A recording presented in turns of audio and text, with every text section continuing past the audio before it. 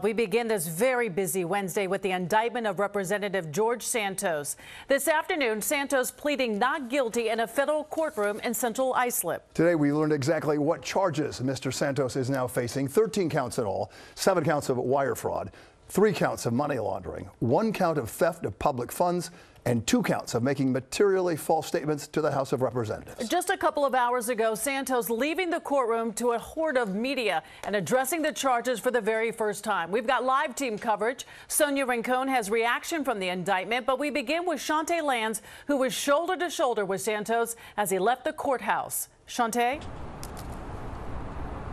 Well, Sade and Bill, it was a very chaotic scene here outside of the courthouse, but inside, up on the 8th floor, you could see the stress on Congressman George Santos's face. Still, he's staying defiant, saying he will not resign in spite of a 13-count criminal indictment. The melee surrounding embattled Congressman George Santos outside of federal court after he was criminally charged on a 13-count indictment. He was arraigned on Long Island, which is the same place he successfully campaigned on egregious lies that he told to his 700,000 constituents. Look, this is the beginning of the ability for me to address and defend myself. He addressed reporters outside of court. $750,000. They said that you reported that wrongly. Do you have any comment to that? Well, like I said, I will be giving them all, will be delivering all the finances of my company. I'm delivering all my finances to them to dispel their accusation against me. Prosecutors charged Congressman Santos after months of investigation by the U.S. Attorney for the Eastern District of New York, which has been looking into possible violations of campaign finance laws. The 13-count, 19-page indictment outlines 3 main alleged schemes. Donor fraud. Santos and an unnamed Queens-based political consultant allegedly defrauded donors by convincing them to contribute to an LLC he controlled under the false pretense that the money would be used to support his candidacy.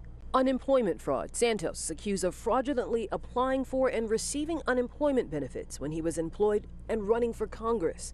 Meanwhile, Congressman Santos is co-sponsoring a bill that would crack down on unemployment fraud.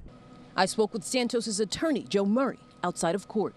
Pretty serious allegations, taking unemployment and using the money when you have 100. The federal government comes after you, it's a serious case. So we have to take this serious. We have to look at, all the evidence.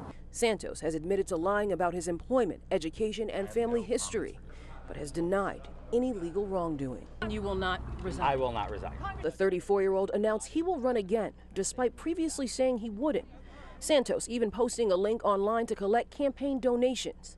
It's a bold move, drawing strong criticism and outrage from both New York Republicans and Democrats.